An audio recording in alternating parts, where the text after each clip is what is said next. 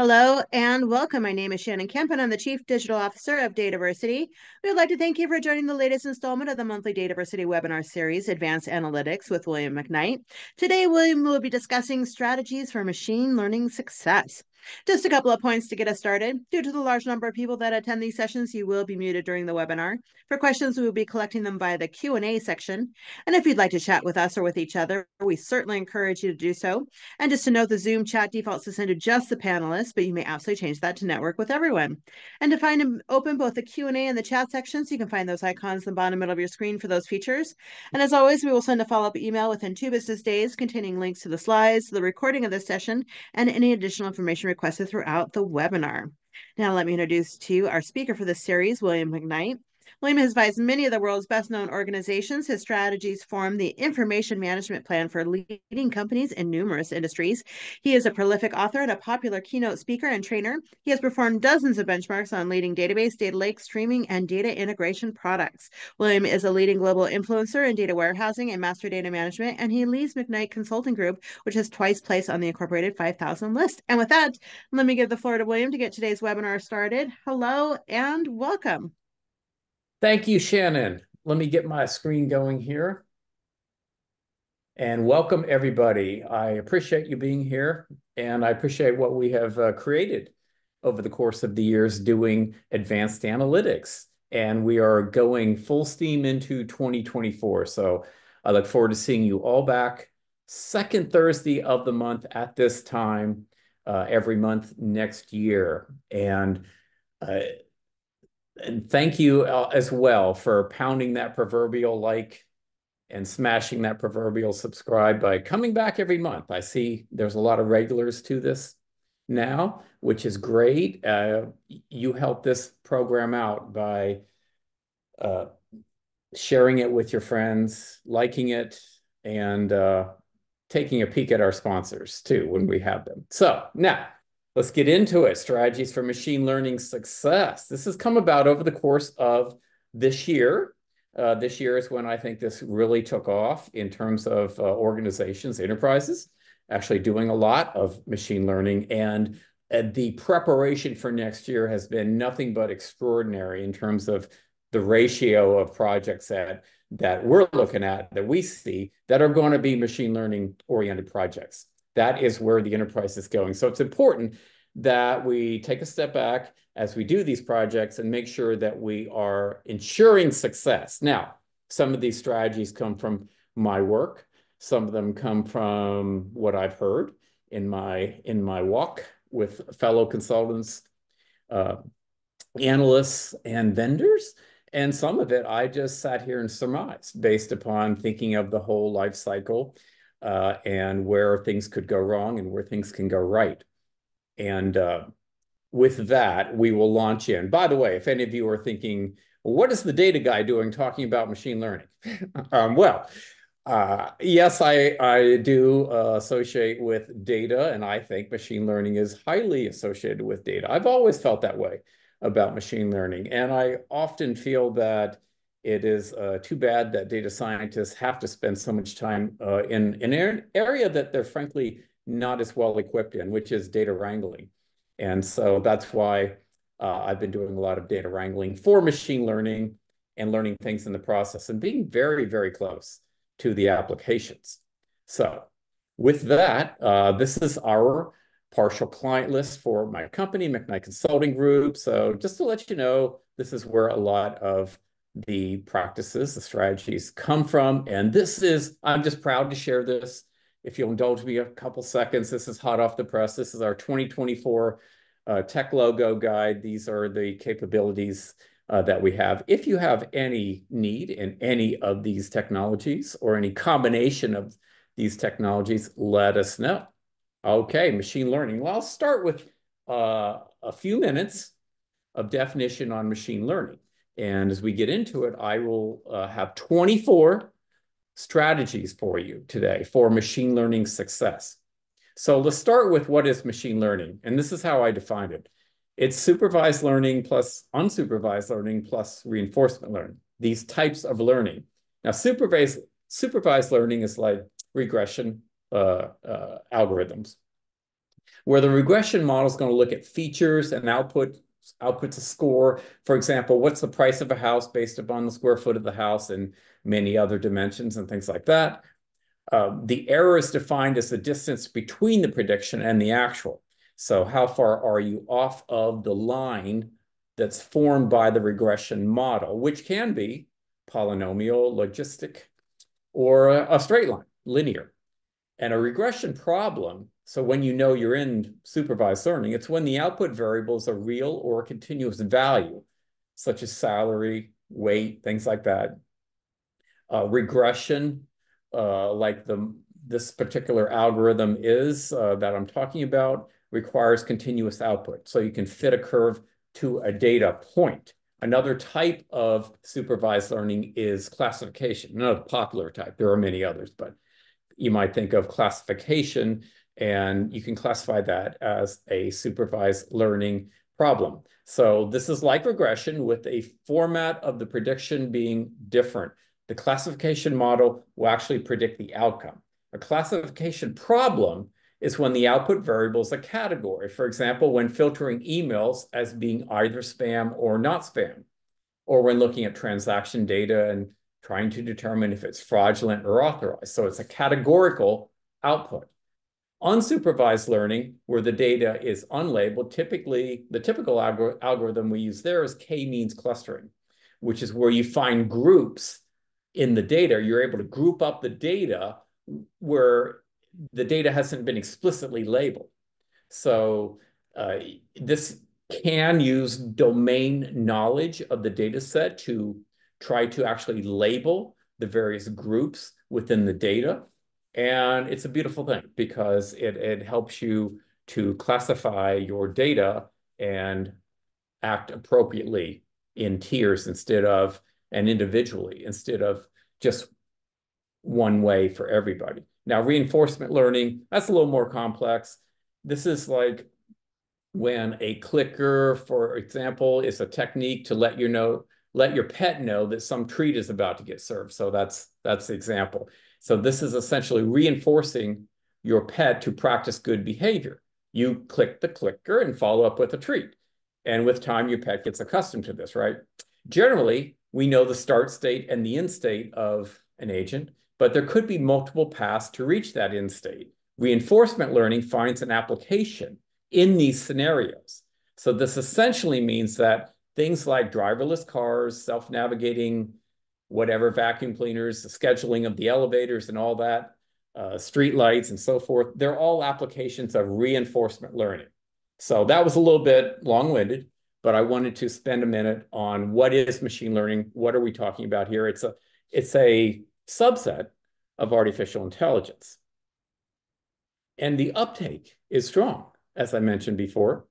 And this shows you by industry how many machine learning models are in production.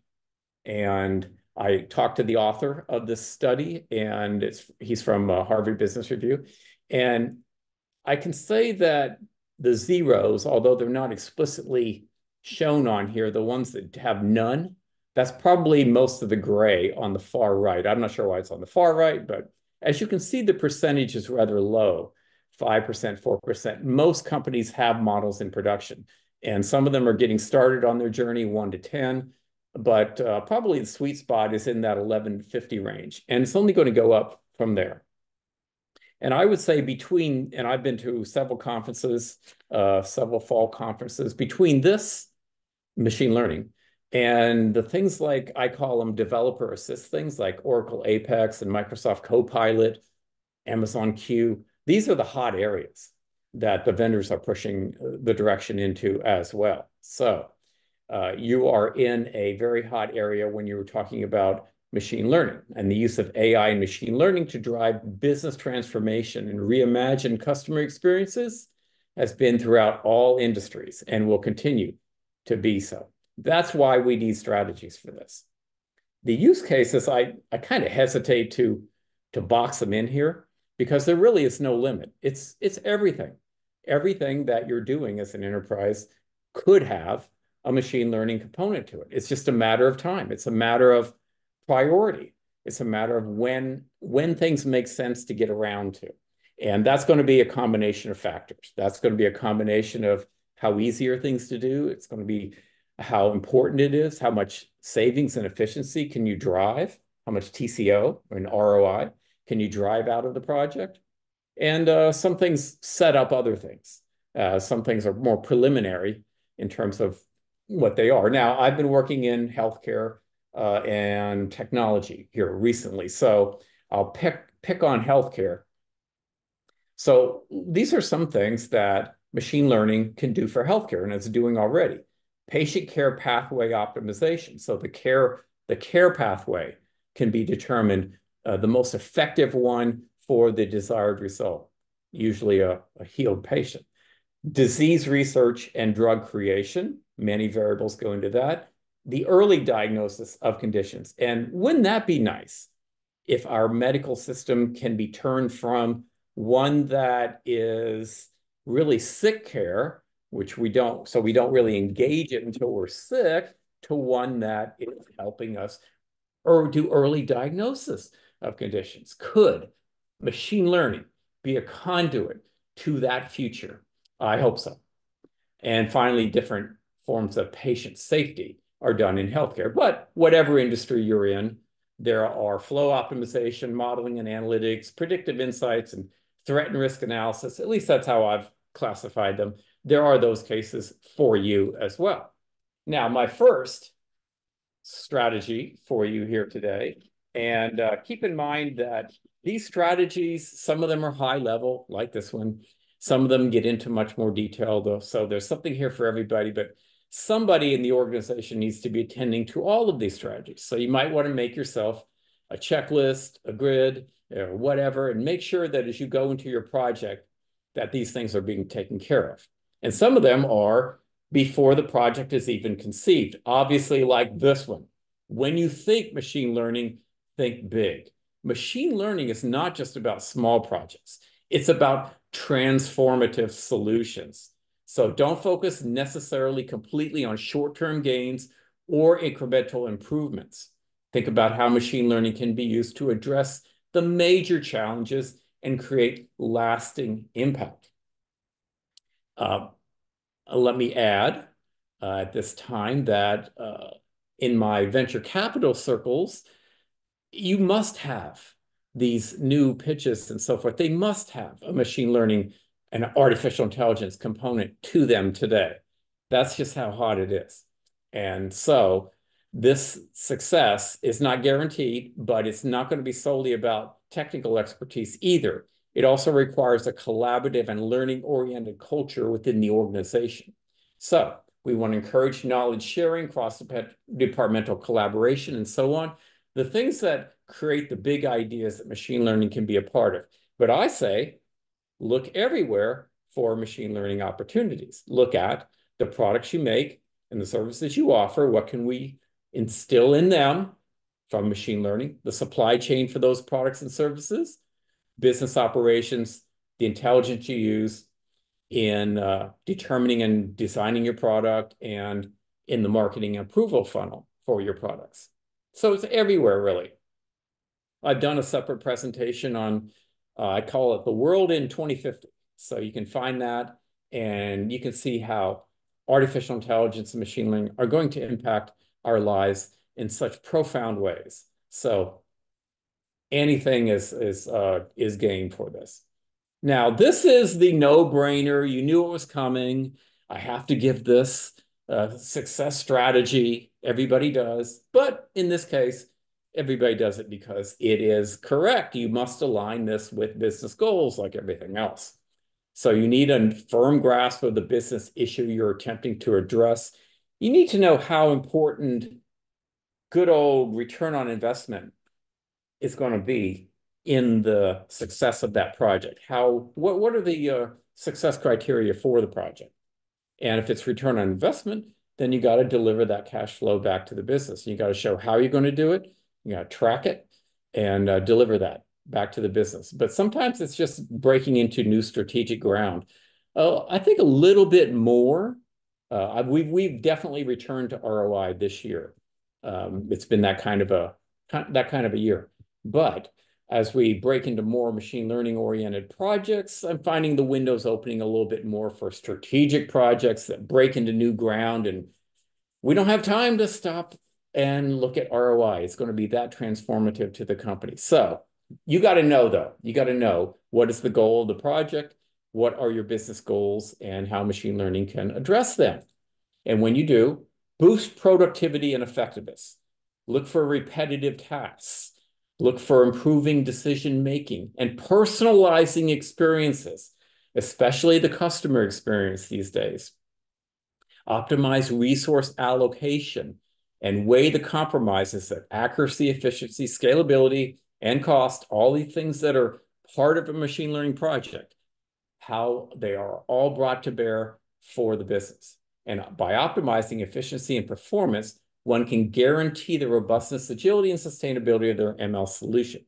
So bringing people to higher value-added tasks in the organization must be a goal of the project. So this is another lens to look at, well, where can machine learning be effective here? Or maybe you're already chartered with using machine learning to do this thing. Well, what about this thing is it that you're trying to do? And I say part of that has to be bringing people of the organization to higher value added tasks. Now, let's turn a little more technically and look at the machine learning stack. Anytime you have one slide for something as complex as this, it's going to be out of date. It's going to be probably well off of what the possibilities are. But hey, we know that we have these data platforms out there that are sourcing data into various layers. A couple layers I'm going to add here because I think most of you are going to be familiar with the whole kind of data warehouse thing where you have source data and you have BI on top of the data warehouse. Okay, we get all that. And by the way, data warehouse is data warehouse slash data lake slash lake house. And a lot of, before I end that point, a lot of the BI tools today, like ThoughtSpot comes to mind, but a lot of them have AI built in. So there are machine learning algorithms that are built in there, but a machine learning project, we must separate these. A machine learning project generally requires much more expertise and effort to develop and implement than simply, I don't know, clicking a few buttons in ThoughtSpot, although that is great. I am talking about full-on ML projects here today for the most part. Now, I show you a unified semantic layer. What's that? Some of you are, that's new. Okay. So that's a conceptual layer that sits between the raw data and the ML models. It provides a consistent and standardized way to represent the data regardless of its source or format. That way, the data is uniform and can be addressed with machine learning algorithms. So this makes it easier for ML models to understand and use the data. It can also help to improve the performance of the models. Now, an acceleration layer, that's the other layer that might be new and different. In machine learning, it's a type of layer that is designed to improve the performance of a neural network by reducing the amount of computation required. And for a lot of us these days, this means getting GPUs, if you can get them. TensorRT is a runtime optimizer, for example, that can optimize deep learning models for deployment on hardware platforms. So there are some new things in the stack. And what's the full stack look like? Well, let's look at the full stack. And we break it down by 11 things, 11 categories. You might do it a little bit differently, and that's okay, but make sure you're covered. Or you've decided consciously that, wow, William, that's for an enterprise level global 2000 company, big project. Yes, it is, by the way. We're not quite doing that, so maybe we don't need a this or that. A data catalog comes to mind. Well, really think twice about that. We're not going to belabor that here, but here you can see some of the major stacks: Azure, AWS, GCP, and the fourth one I'll call the Snowflake stack, even though Snowflake has a much more limited part of the stack than the other three do for their stack, right? Snowflake's a database, a data warehouse, but it does other things as well. But as you can see, I've really thrown in some other things there, some things from Amazon.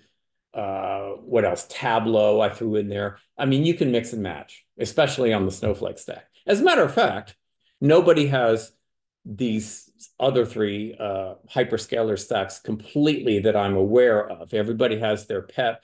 I like a this or I like a that. We've got to use it. Nobody's exclusive to one of these stacks. So if you're not, that's okay. You might have a different BI tool. You might have a different data integration tool. Maybe you don't want to go with, for example, AWS Glue. You want to go with a more robust enterprise solution like an Informatica for that. Yeah, that's okay.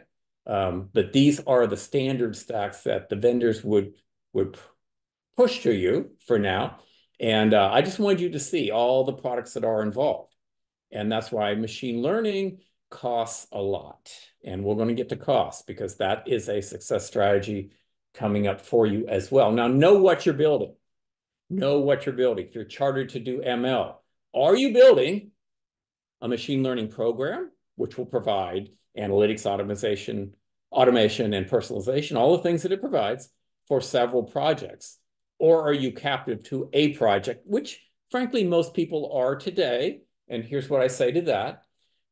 Try to build it with scalability in mind. Try to build it so that you're not completely going to be locked into just supporting this project with this ML program. ML project, right? Make the project into a program. So keep that in mind as you build your project. Are you trying to just build machine learning insights for a project? In other words, you're not doing the project. You're not doing, let's say, predictive maintenance. Somebody else is in charge of that, but you're in charge of the ML parts of that. Okay, just know. And the inclusion of new projects into an existing ML program. There's already ML going on. There's already some best practices, some standards, and so on. You got to fit into that. And so if that's the case, you got to know what you're trying to fit into. So know what you're building. That's going to be my success strategy number 5 for you. Now let's get into cost. I cannot talk about machine learning strategies without talking about cost because most everybody out there cares about costs, and these things are quite expensive, much more so than even if you're building a data lake or as we used to do, build data warehouses, right? And all these things that we like to build, master data management hubs and so on. ML costs a lot.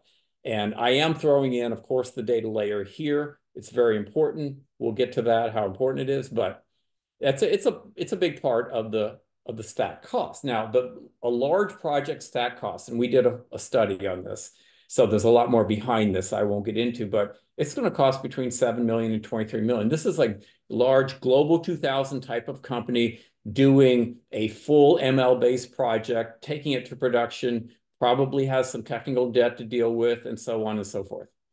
Buyer beware, as always. You can't completely buy into what anybody says, myself included. You need multiple opinions, and you need to put your thought bubble on above your head and think about everything you are hearing and make the best decision. By the way, I know this is about AI and ML and all this automation and so on. We still need to do these projects successfully. We still need a lot of human judgment. All right. So nobody's taking that away. You might be building something that doesn't have human judgment, that has machine judgment, but you need to apply your human judgment to it. Let's be sure about that. Now, hardware is often the biggest performance bottleneck of a database management system, which is going to be a part of the stack here. And most of those cloud analytical products scale in powers of 2. Watch out. That can really drive your cost up. And in many systems, you can add more memory here or more CPU there at a more fractional cost. The true gauge is price performance. So be able to understand what your price performance is going to be. So for that, you need to benchmark. You need to see what the performance is going to be, make sure it's acceptable, make sure you know what you're getting. And frankly, I would say pretty much try to make sure that the performance is top notch, is as good as it gets. And you won't know that unless you at least benchmark a couple. And the true gauge of project efficiency is ROI. So bottom line ROI, I am not opposed to ROI for machine learning projects. I'm actually banging the drum for it because it makes sure that the project has legs in an organization which still is requesting a lot of ROI, as I mentioned before. So be cost conscious about the ML stack. That's strategy number 6. Be on the lookout for cost optimizations, like you don't have to pay when the system is idle, compression, and moving or isolating workloads to avoid contention. Look for the ability to operate on compact open file formats like Parquet, Orc, Iceberg, Hootie. Yeah, wow, we are all over Parquet. I have just gotten so excited about Parquet. I've always been excited about columnar formats, going back to columnar databases, going back to Vertica, I don't know, 20 years ago, but leading right up to what we see today in Parquet. So it's easy to turn your data lake into a Delta Lake. All you need to do is specify when you are storing data to your data lake that you want to save it in Delta Lake or Parquet format, as opposed to other formats like CSV or JSON. And this gets you ACID compliance.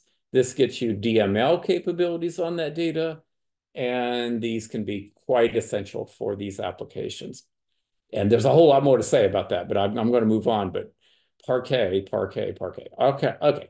Also, cost and spin out of control if you have to pay a separate license for each deployment option or each machine learning algorithm, and some of them do that. So watch out. Finally, if you consider how you will be paying, because it's not consistent across all the products. Per user, per node, per terabyte, per CPU, per hour, etc., per combination of these. So be cost conscious about the ML stack. And 6A is kind of related, right? Watch for pricing gotchas. Like I mentioned before, concurrency scaling, serverless RPU. Now I'm picking on Redshift, they all do it, but picking on Redshift for the moment.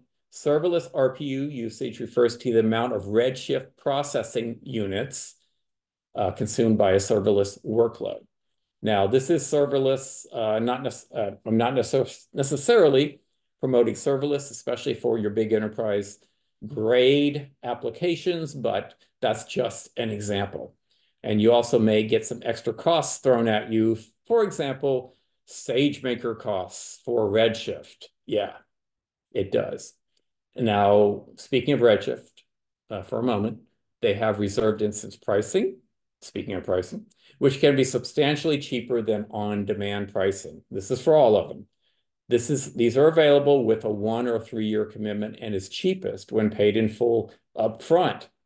So yeah, it's pay as you go, but within some big limits. I don't even say that word anymore, pay as you go. It's really not. Okay, so to know some of the things that I just mentioned, performance and price, you need to benchmark. You need to benchmark your stack. And I find so many enterprises try to do this on their own, and they get halfway through their goals and they just have to make a wild guess at it because it is hard. It's hard to get it fair. It's hard to get it locked into what you're trying to measure. It's hard to measure everything that you want to measure. But I still am going to say I think it's essential. What are you benchmarking? Training performance, loading performance, inference performance, with concurrency or without? How about ease of use? What competition is there going to be? What models? What data? What efficacy? How far do you go with this? And I'm not answering the questions, but I think putting the questions out there might help you. And what kind of scale are you going to? This reminds me, I was in a band.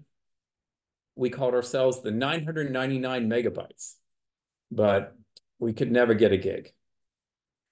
We could never get a gig. Okay, I'll be here all week. Anyway, back to the benchmarking things. We got cost in there, the number of runs, how big the cache is going to be, the number of nodes, how much tuning is going to be allowed to do a comparative benchmark. What's the vendor involvement? People don't think about this. Are we going to let the vendors crawl all over this and tune it and give us their advice and so forth? Or are we going to try to go on our own? I'd like to, more or less, I'd like for you to try to go on your own because ultimately you will be on your own.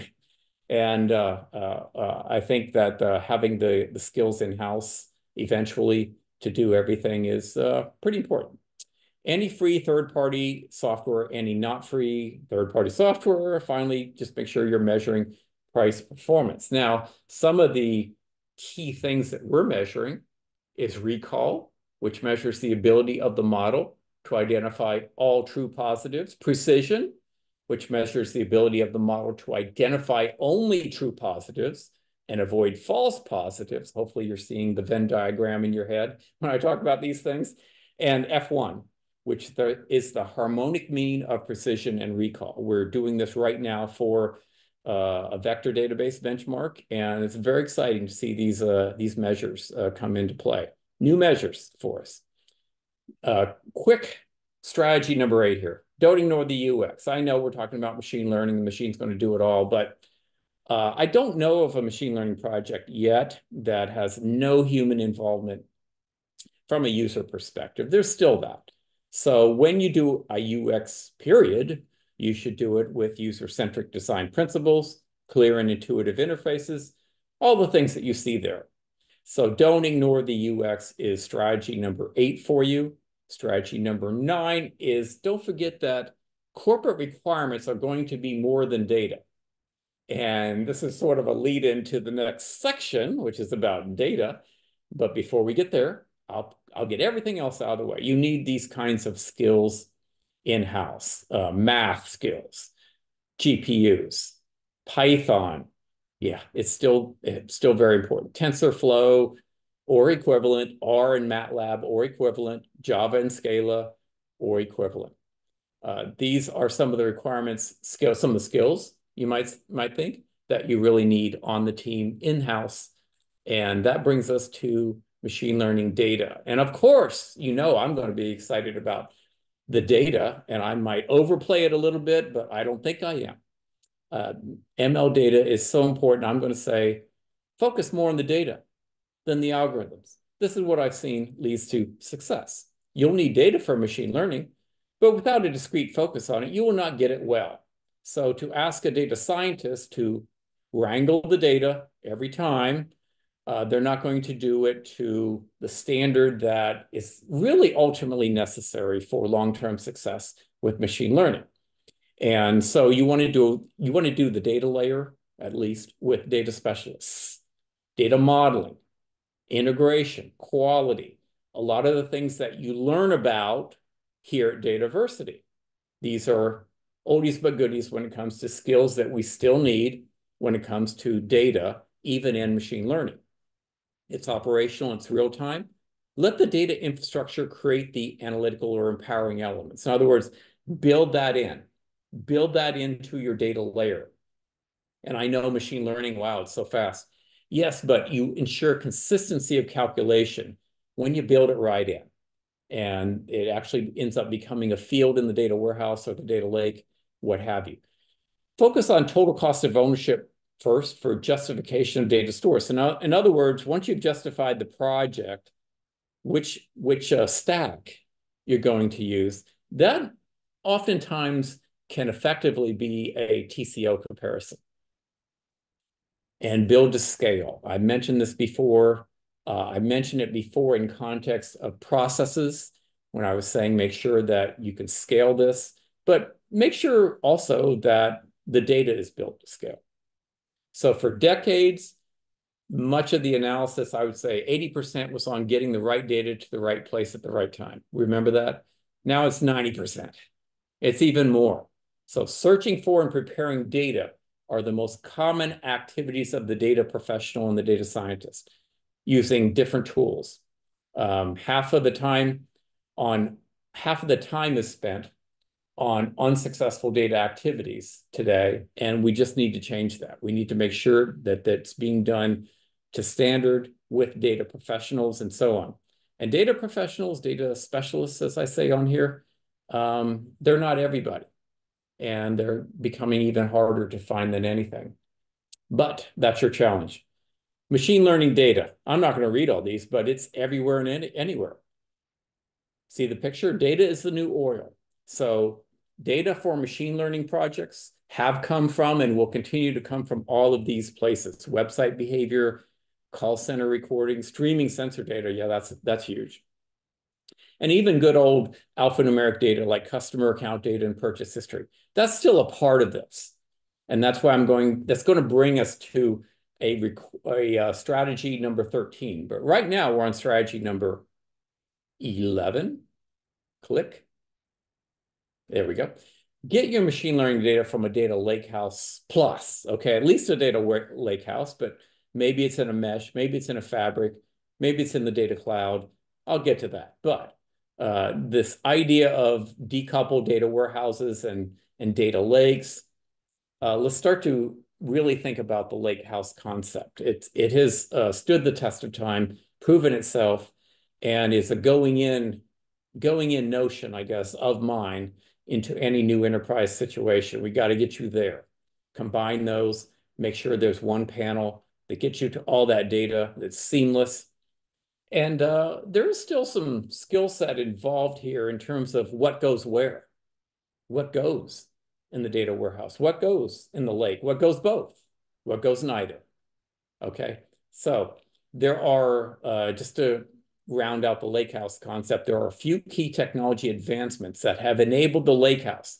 Metadata layers for data lakes to set up drill-through paths, new query engine designs providing high-performance SQL-like execution on data lakes, and sometimes straight SQL, access for data science and machine learning tools, and the lake not being necessarily concerned with offloads into other systems. It's a terminal point for the data. It's where the data will get accessed. Now, all of the major data platform vendors have converged their messaging around this concept of a lakehouse architecture. It takes the best of the data warehouse and the data lake and enables them to run on platforms like S3 with these data lake storage architectures, where the data might be on object storage, but it's laid out in a relational way. Now, to add on to that, strategy number 12 for you is to use an architectural pattern. I mentioned the lake house. Yes, these are not mutually exclusive, all right? And I'm not going to belabor it, but there is the mesh, there is the fabric, the cloud. We're very excited about these. And so we are bringing these ideas to bear as well in our engagements. There's no one size fits all, by the way. And a lot of it has to do with, where are you at today? What does it look like in your shop today?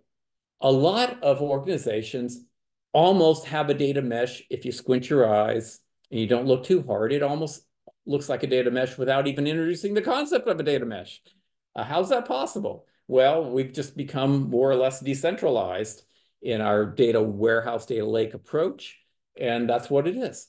And so why not add a few concepts that that the industry has learned about doing things that way, which they call the data mesh, and make it into a more true data mesh so that you have all the benefits of a data mesh. But I think the best in the long run is a combination. It's a lake house and a mesh. It's a lake house and a fabric, or maybe all three of those, or maybe it's the lake house and the cloud. You definitely want the data virtualization, if you will, that the data fabric brings. So ideally, I'm saying all four. That detail might be for another day, but wanted to plant that out there when we're talking about data. Now, earlier I talked about the importance of that alphanumeric data, and here I'm going to say, make sure master data management is in the environment. Of all the 24 strategies that I'm giving you here today, this might be one of the ones that people are not doing, maybe to peril though. As you can see in these industries, there are various subject areas that are very interesting for the various ML applications that are being built today.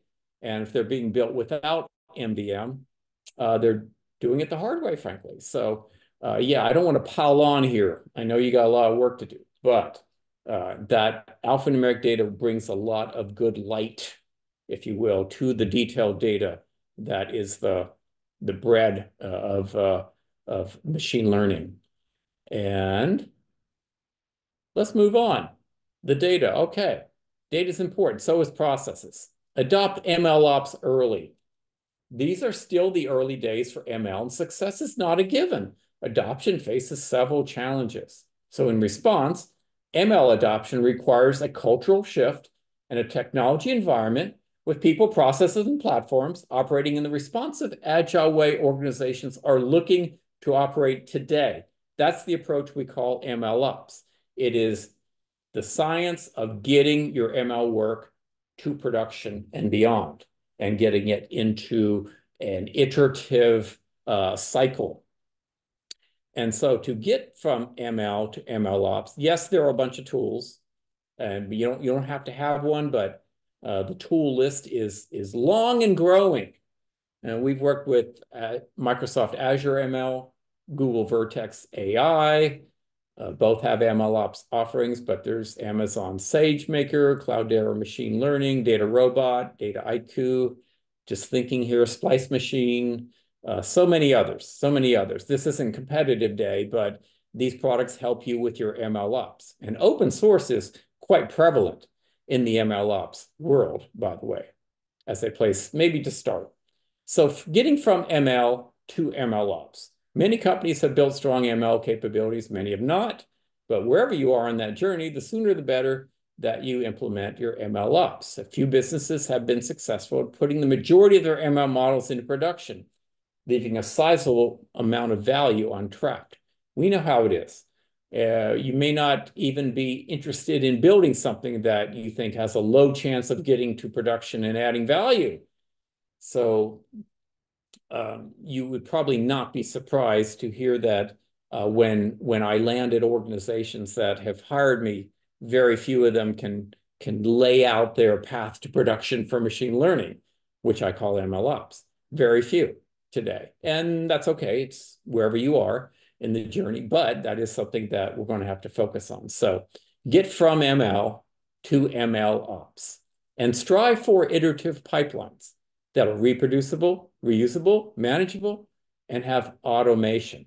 The pipeline should be iterative. With these criteria in place, it is possible to deliver on the iterative nature of ML modeling and application development. As a result, data scientists get the benefit of CI/CD, evolving a model creation pipeline, a working environment, and a target architecture continuously. This is strategy number 15 for you. Are you keeping track? How many of the 15 so far are you doing? Just kind of mentally think about that, and maybe bring it to your next team meeting and make sure that all of these things are being done. Like number 16, use a stepwise progression for model development and evaluation. Yes, that's right. A stepwise progression for determining what the model will be. And how are you going to even evaluate it might require an evaluation. All right. Determine which algorithm is most suitable. Some people are punting a little bit more and allowing auto ML and things of that nature to do the selection. It's kind of there, it's kind of not. Make sure that that is a way. Auto ML is a way. It is an algorithm, if you will. Make sure that the algorithm ultimately selected is the most suitable to the problem. Data pre-processing and feature engineering, divide the data, assess the efficacy of the model. Did it work? Don't just take it and run with it. Did it work? Does it pass some muster tests? Tune the hyperparameters of the model. Check for bias. And I'm going to come back to that notion of bias here in a minute. Document the process of developing the model and let that be a guide to your ML ops process. Package the model and the deployment. Package the model along with its dependencies. Enable version management and revert functions. Revert functions, that enables you to undo changes made to your code and return to a previous state. Constantly monitor the efficacy of the model.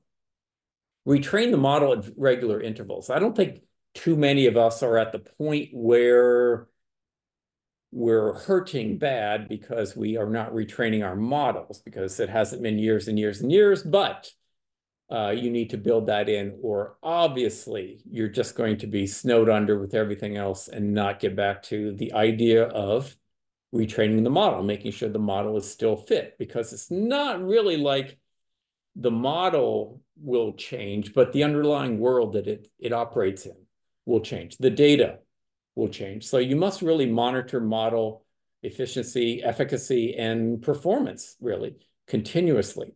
Review and update your model governance as well, how you are providing that sort of guidance to the modeling process. Consider more than accuracy for the models, robustness, that make sure the results are stable over time. Make sure it's easy to understand the model results. Make sure that is fast processing time for training, test, and execution or inference. The resulting model has only the essential parameters, and it's easy to monitor and explain. Make sure the model can handle growing data volume and concurrency.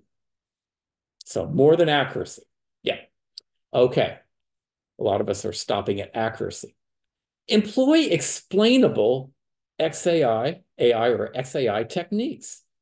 Transparency and explainability are crucial for building trust in machine learning models.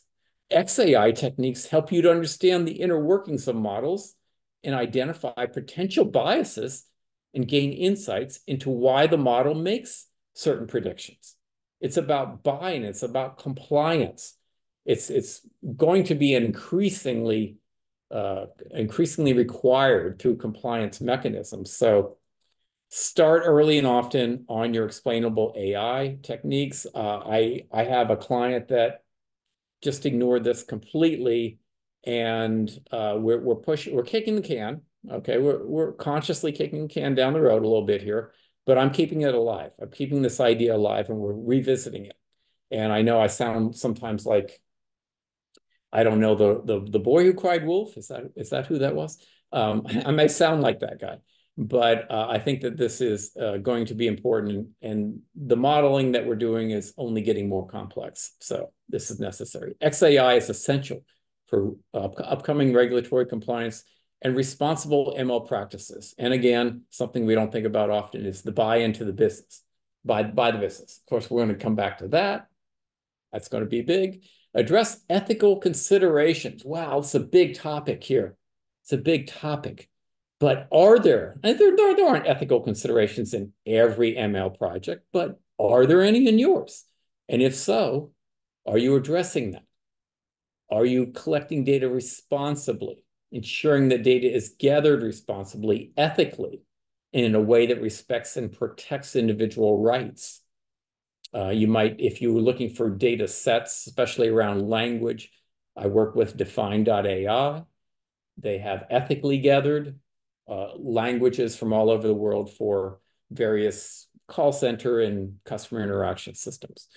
Responsible development, taking into account how AI is developed and used and how ethical considerations, including fairness and privacy, are addressed. What about the trustworthiness of the data, the explainability of the data? Is there any discrimination in the data or privacy? Because data does potentially contain these sorts of things. This is potentially a big problem for your ML project. And so make sure that ethical considerations are adhered to, are considered. And I say that I like to expand data governance to this area and provide that level of data governance over the project. Also plan for data drift, strategy number 21. Model decay and drift is inevitable. It's not the model necessarily that's changing. It's really the reality that is changing while the model remains static. And so changes to that environment affect model input. Implement statistical tests and anomaly detection algorithms for monitoring the performance of ML models over time. And implement that version control I talked about earlier and retrain those models, as I talked about earlier. It's not a one and done. It's not a put it in production and forget about it mentality. Now, I've alluded to this a couple times at least already. Support your machine learning with data governance. And when you have good data governance in place, that's where I'm going to ensure some of the things, especially, I think, strategies 18 through 21, the ones I just covered, can be supported by data governance, ensuring data quality and reliability. Data quality still being job one. You still got to do data quality, even though it's machine learning data. You may not have to do as much as the accounting data that you might have in a data warehouse, but you still got to do some. As a matter of fact, I have a whole presentation coming next year on that very topic. It's very nuanced, but we'll get to that then. Hopefully I'll get to the topic before you do. and help you along on that. But data governance does a lot of things, right? Data security, data sharing, making sure that data can be shared, it's not being hoarded, managing the whole data lifecycle and the disposal of older data, supporting regulatory compliance, improving model fairness, which is some of the strategies I just talked about, enhancing trust and adaptability. So data governance, still important in machine learning. Now, I said I have 24, so 23 is getting pretty close to the end. We got a plan to deal with big change, because when you are doing a project that's machine learning, that is very different, especially to people in the business that aren't part of the project, people that are hearing about AI, this and that, misinformation, sometimes accurate information. Organizations implementing ML have recognized the need to make significant changes, or they should. People instinctively don't like change to begin with. And this is change. It's not just another project. Your first ML project and your second and third are not just another project to the business.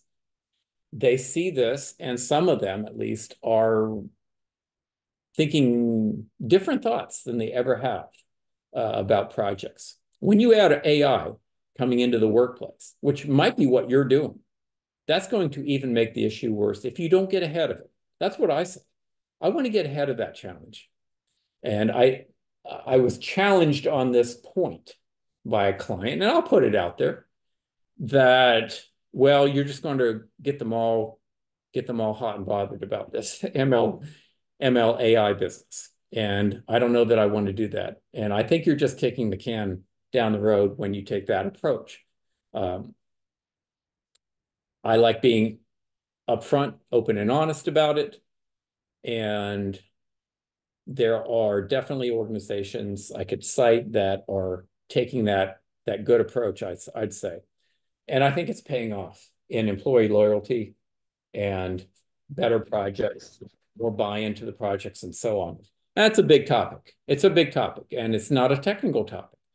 And so a lot of technical folks that come to a webinar like this may not be what you need to do, but somebody needs to in the organization. Somebody needs to demonstrate how what we're doing here can help the company instead of having the fear grow with people thinking it's going to hinder them or even worse, replace them. I haven't come across that project yet, even in ML. That's huge on replacing people. It may come, but it's not here yet.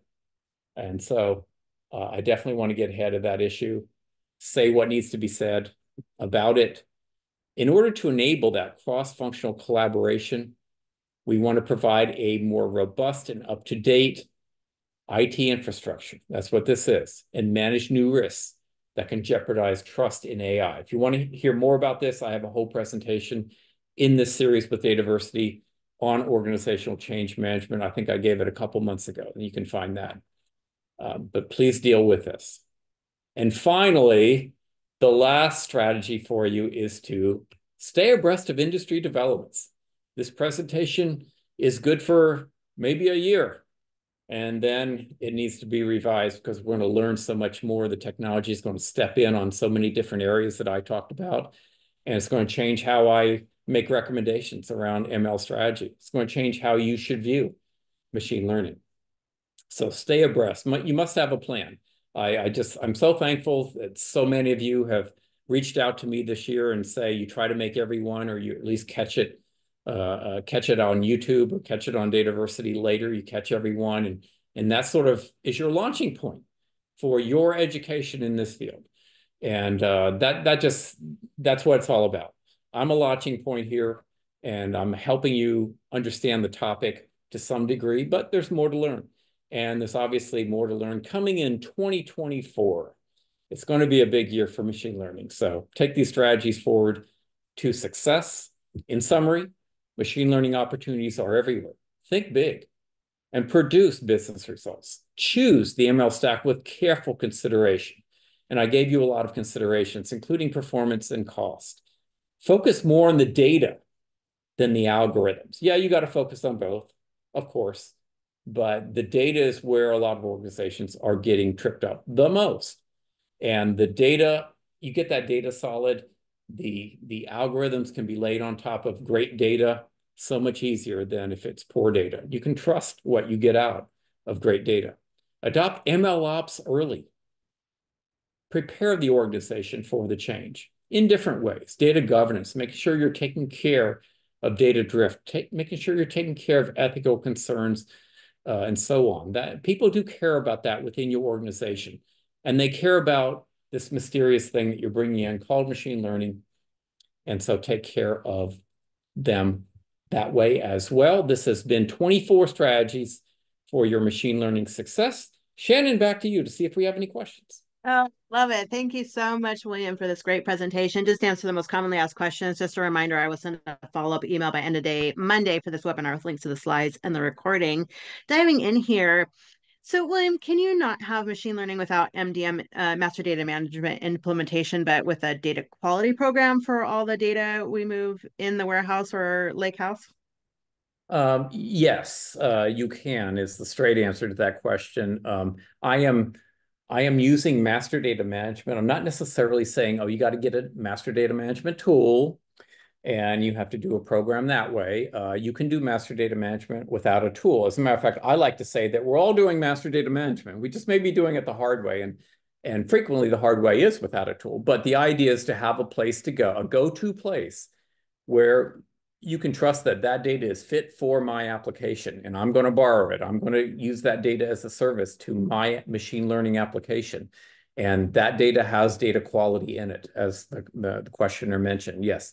So as long as you have access to the data sets that have data quality, that is great. You might consider some of the other benefits of master data management to your overall organization, however. And by that, I do mean a project and a product and that sort of thing. So you can get there different ways. Yes. Perfect. And can you expand on explainable techniques? Yeah. This has been that's a mouthful. But you want to you want the algorithms to be able to produce some language, and with LLMs, this is becoming a reality of how it got where it got. That's not too deep because you can't get too deep because nobody can understand it. But it's not too high level either. Like you cannot just simply say the algorithm picked it. And so, well, hey, the algorithm picked it, and that's the end of the story. So somewhere in between, and that's to be determined. I think the law will and compliance regulations will help guide us along the way there. But I want you to stay ahead of that because it's just going to get harder uh, than it is now, where it's sort of loosey-goosey. But what you're missing out on if you don't employ explainable techniques today is that buy-in, because another of the things that not only people in the business that are unexposed to ML, but also your executives, what they're going to want to put trust in this application. They're going to want to know, roughly speaking, how it works. So you can either dig in, which is very hard. I find it very hard to dig in and understand sometimes, except to kind of explain the algorithm generically speaking, like k-means or whatever. Or you can choose a data science platform that is attentive to that area. So I think it's a definite plus when the platform is attentive to that area and is providing us some help in explainability. Oh, I love it. We've got just a little over a minute left, but I'm going to ask this next question. So, with generative AI coming in, do we still need machine learning programs and projects, especially after seeing the cost of machine learning? Hmm. Yeah, I didn't mean to dissuade anybody by the cost because I think the costs mostly can be more than covered with the returns on these projects. So Gen AI is a type of AI, obviously, that's categorized a little bit differently from machine learning. But yes, there's room for all of this. So I'm not throwing Gen AI in here necessarily, but a lot of the things that I mentioned here are definitely strategies for Gen AI success as well, because it is a machine learning category. And so, yes, you need both. The Gen AI is going to focus a little bit more on those projects that are heavily centered around language and text, and machine learning will be grabbing a lot of the rest, a lot of the more quantitative stuff. So room for both, and there's definitely going to be 2024 is going to be the year for all of these kinds of projects. I love it. Well, William, again, thank you so much for this great presentation and for another amazing year of webinars. I look forward to hearing more in 2024.